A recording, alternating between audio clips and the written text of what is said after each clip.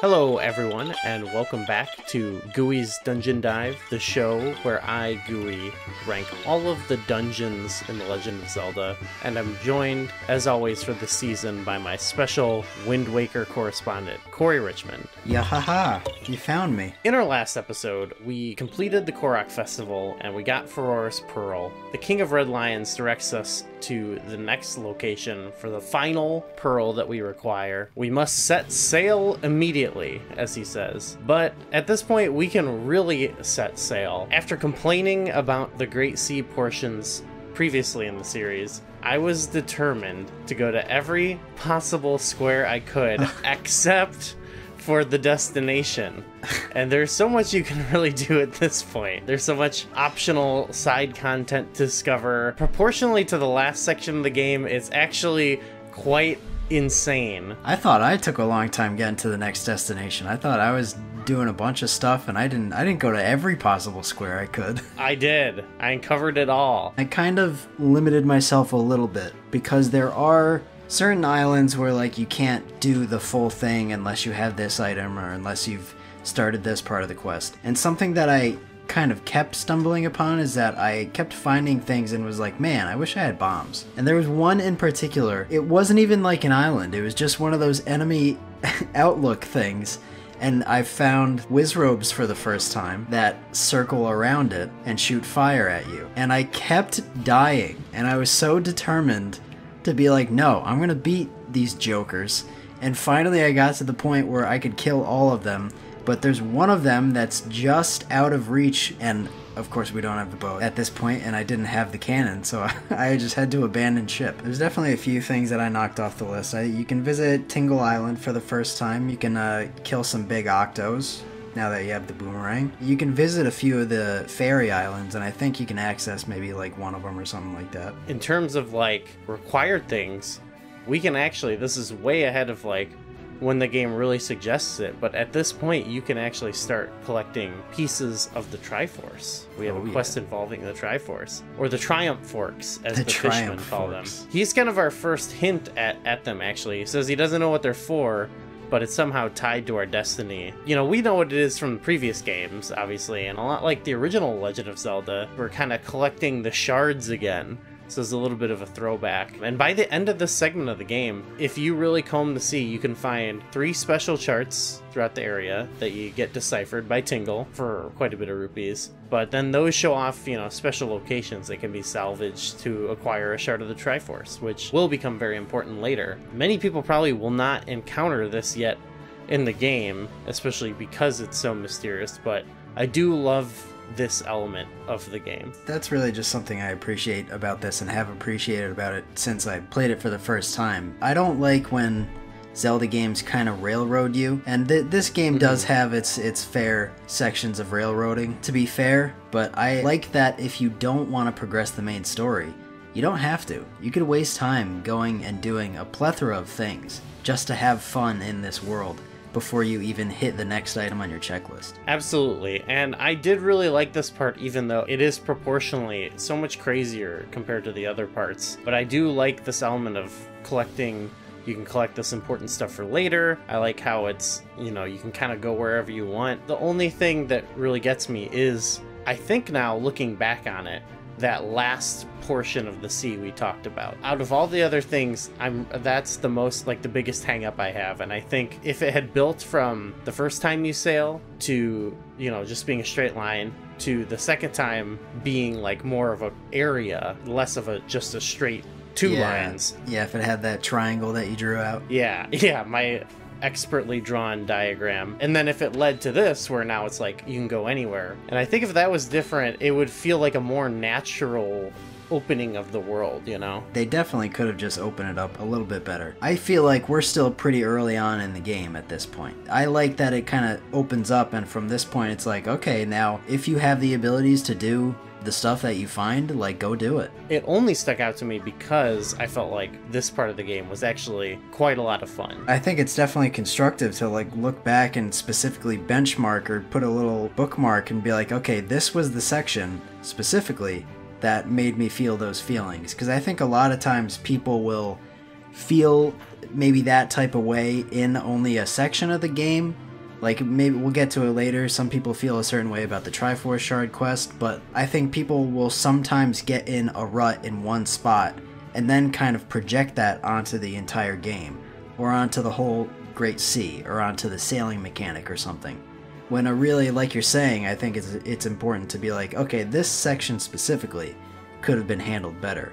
Yeah, I agree with you, and we'll definitely cover more of the Triforce quest later since it's so important, but I thought it was worth noting that you can begin it here. And this is something that is really a big selling point for the game for me, of what makes it special to me, is that there are some games in the series where, let's say I sit down and I'm like, I have an hour to play this game, I'm going to try and get to this point.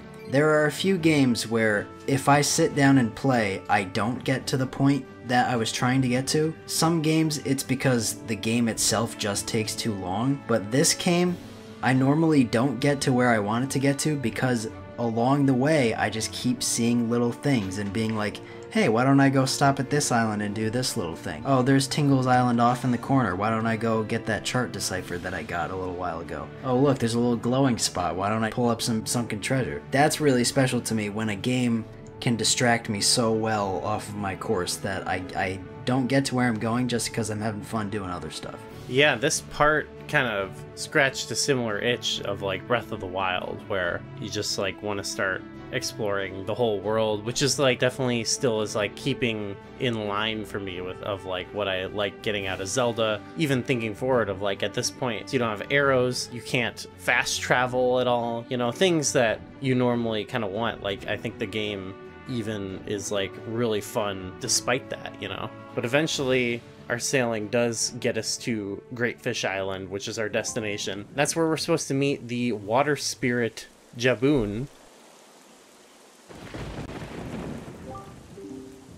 This island, it's already been attacked by Ganondorf's forces though, and it's a complete wreck, and we're met there by Quill, who tells us of a curse that has come to the island and now the rest of the Great Sea, which is creating a perpetual stormy night. He informs us that Jabun has hidden out on our home island, actually, of Outset, and he sealed himself in the back of the island, and we need to find a way in. Quill tells us that he accidentally let this information slip to the pirates, who he thinks may be plotting something, and with that info, we gotta set sail to where they are currently docked, which is back on Windfall Island. What do you think about this big reveal here? The Great Fish Isle, just going there and seeing that this was a civilization that has now been destroyed, I think it's pretty heavy. Even for a game like this that appears so light. It's like, wow, this entire island was destroyed, and I think it serves really well as a story moment. It's funny though, now knowing a little bit more about like the development of this game and stuff, I kind of just view this as like, man, I wish they had kept something here.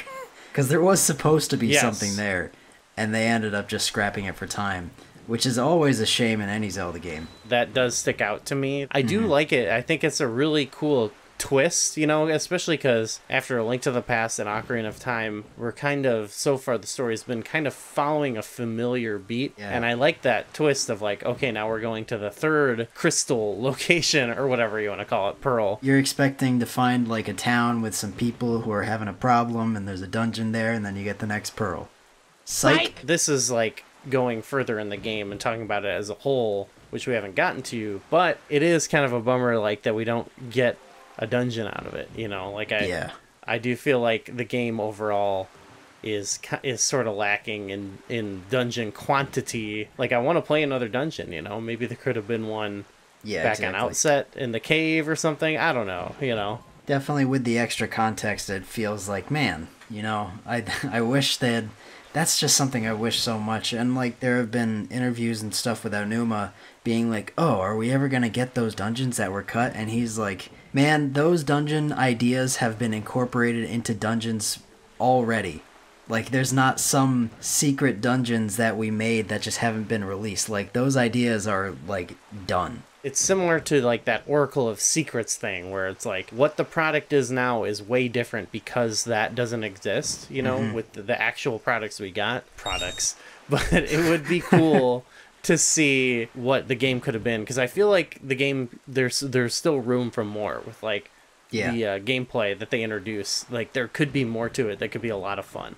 There's cool concept art out there, too, of stuff that they were possibly planning or things that we could have gotten, like completely new islands. So we set sail for Windfall, and now, like I said, the curse that has come to the island has spread to the whole sea, and we're sailing off into this endless stormy night. So over on Windfall Island, tensions are high, everyone's nervous about the pirates who've posted up on the island, and we can eventually sneak into the back of the bomb shop and spy upon these guys as they ransack the place. I adore this whole cutscene. I love it so much. Just the fact of like sneaking into the back feels like something that you were doing in Forsaken Fortress. If you had visited the bomb guy before, he's like, yeah, you want to buy this for 10,000 rupees or something like that? So this jerk gets his comeuppance because he's like all wrapped up and struggling and stuff.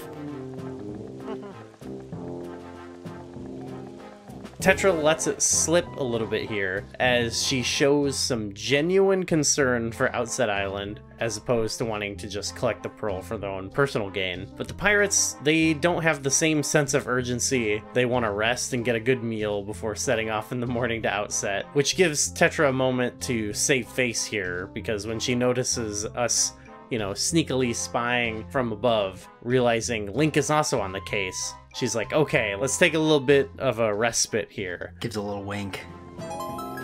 Yeah, a little wink kind of gives us the chance to, like, catch up. So, you know, we're a little bit more with Tetra, like, there's something more going on with her, you know? They unsuspectingly reveal their secret password for the day, which changes depending on your game, but it allows us to get into their ship while they take the night off. This is kind of a minor thing, but we get a little bit more of detail for Tetra because we're actually able to go into her room, and I love seeing she has portraits on the wall that show segments of the legendary hero story from the beginning of the game, as well as there's like a sea chart with a diagram of the Triforce drawn on it, which we're gonna find out what the deal with that is soon. So I like that there's like been all these like little breadcrumbs along the way that she's like kind of clued in to like the greater lore of the world and like what's going on in the game. And she like, that's kind of why she's aiding us. She's not necessarily just like a pirate out for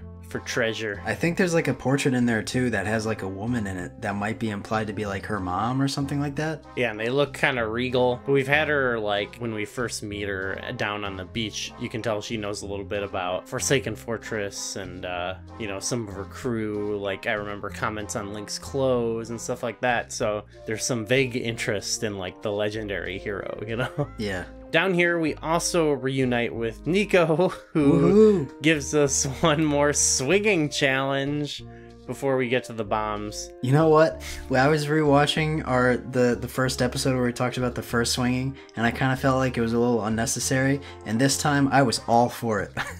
I love the swinging reprisal, and I love that it's slightly harder.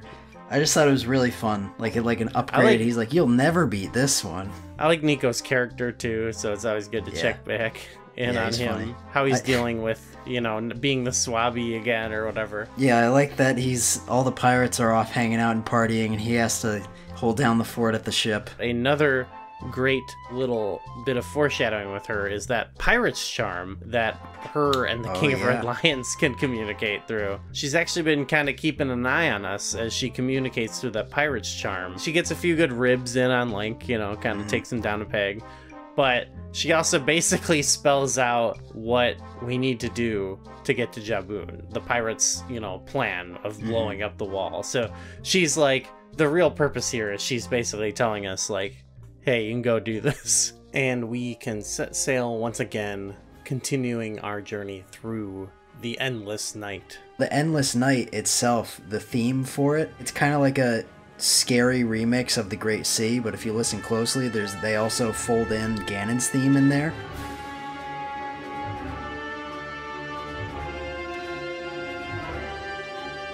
Like really quiet, you can hear Ganon's theme going if you listen for a little bit. When you're back on Outset, obviously the Endless Night is still going on, and it's real scary, it's real dark, and no one's really outside anymore. A nice, interesting little detail is that enemies start popping up on Outset Island. Like, chews start popping up in like the regular beach area, and then as you go up, there's mini blins that start popping down the cliffs and trying to attack you and stuff. And it just really it adds to that sense of urgency. Like, dang, this haven, my home, is being invaded by these, these enemies. It's very reminiscent of like Ocarina of Time. Yeah, yep. We get a little bit of a chance to check in on our friends and family, and if we choose, we have a prime side quest opportunity here. This is one of the most heartbreaking moments in the game, I think, when you come back and the endless night is still going, and then you walk in, the sad music's playing, and your grandma's all like sick and asleep, having a nightmare. Very heartbreaking, but we can save her. We can travel up to the fairy fountain up in the woods, and we can grab a fairy to help our ailing grandmother. She gets kind of a more inspired attitude. I feel bad, though. She's like, I'm sorry for being a bad grandmother. I should be taking care of you. And I'm like, no, don't feel bad. Of course, we get a great reward out of helping it, too. She gives us our favorite soup. Yum, which like heals you, right? I didn't use it. It heals all of your hearts and doubles your attack power until you take damage. There's 2 helpings per bottle. Grandma's soup is OP. But when we actually get to it, we gotta blast open that seal and go meet Jabun.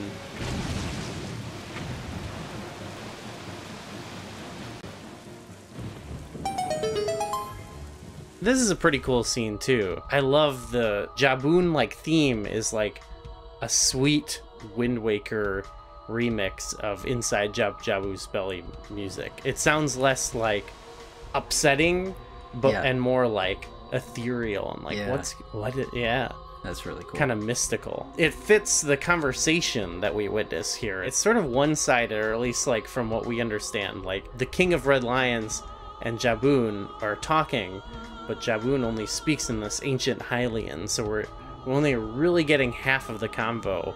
But you can tell they're talking about, the legendary one, the hero of time. They're kind of implying, like, would this kid basically be able to achieve that? Is this guy up to I love the the mystery.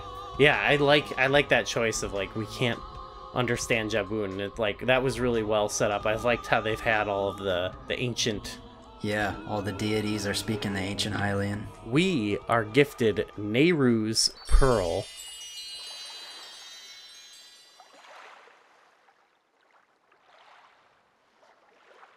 And we're directed now towards 3 islands in the sea where we can place each of the pearls that we've collected on these goddess statues. If you want to go off and do other stuff before you go to the Tower of the Gods or before you place the pearls, like there's a ton of stuff you can do at that point. Right, because the storm is clear and we have the bombs. It does change a lot in the ship. You now get like... Yeah, you get the cannon.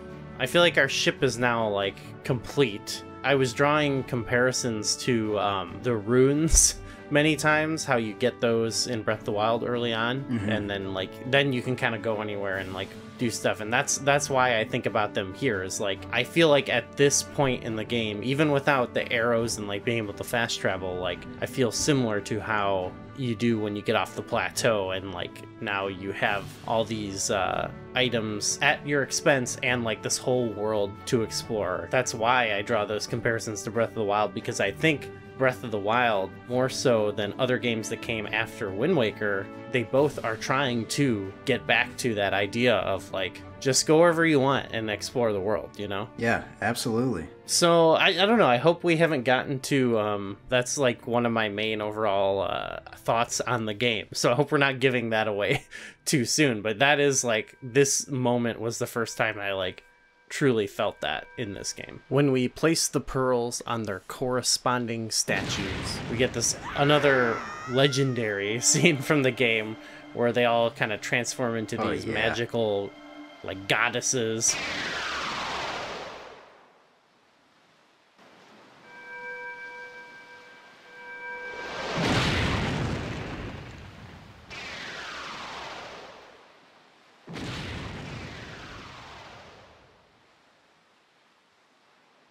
And they form this giant triforce across the Great Sea, which is, you know, what Tetra had on her walls. This scene for me, maybe it's just nostalgia speaking, but I feel like up until this point, there hasn't been a cutscene like this. A giant behemoth god tower ascending from the depths of the ocean. And then, of course, you get the comic relief of Link getting launched and face planting right into it.